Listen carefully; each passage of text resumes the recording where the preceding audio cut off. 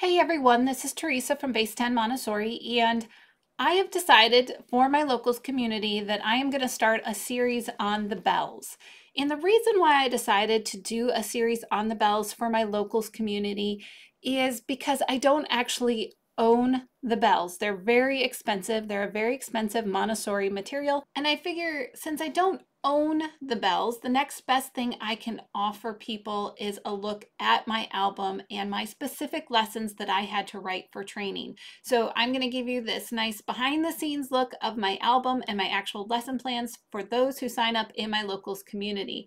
Now, if you're going through AMI training or you are an AMI teacher, you know how much we safeguard our albums and how often we actually let other people look at them. So this is a very protected thing that I'm sharing, and I'm only sharing it with my locals community. It's not something I want to put out there on YouTube, but I do want to share it with those who have been supporting me on locals and wanting to learn more about the Montessori method. So I am going to open up my album, and you're going to get a line by line run through of what this lesson looks like. And actually, there are many lessons when it comes to the bells. So it's probably going to take a few different videos to get all the way through them because I don't want to do a ton at once.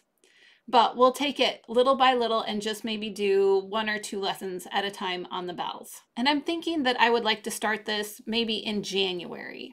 So there's a little bit of time to sign up. You can go over to my locals community and you can take a look around there. I put lots of resources on there. I'm starting to put out study guides for AMI students on there.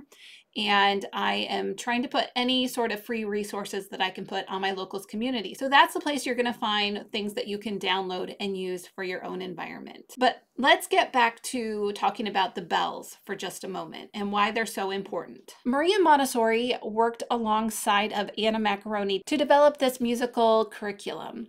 And actually, if you present music the way that Montessori wrote these lessons, there's a good chance your students can develop perfect pitch. And so they're really a beautiful, wonderful way to approach music from a sensorial standpoint and really build skills little by little. And I wish I could show you this in person. Unfortunately, that's just not a material that's on my list of things that I am able to afford at this point in time. But I do want to share this lesson as it is written in my album.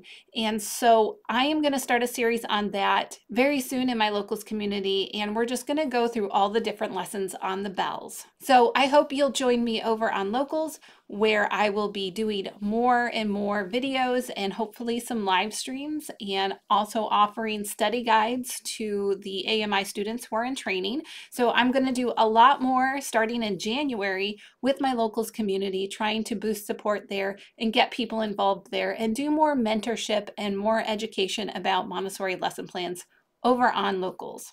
So if you're interested in this lesson, and actually it's several lessons, but if you're interested in this and learning more about this, please go over to my locals community, sign up there, subscribe. I don't currently have a membership fee, so this will all be free if you sign up on locals, and you'll be able to go through this experience with me. I'm still building my locals community. I'm still figuring out how it works. So luckily you're going to get in for free when I'm still figuring this all out, and that will be hopefully very beneficial for some of you out there. So if you're excited about learning about the bells and musical theory, join me over on locals and I will see you over there. In the meantime, don't forget to like, share, comment, and subscribe over here on YouTube, and I will see you in the next video.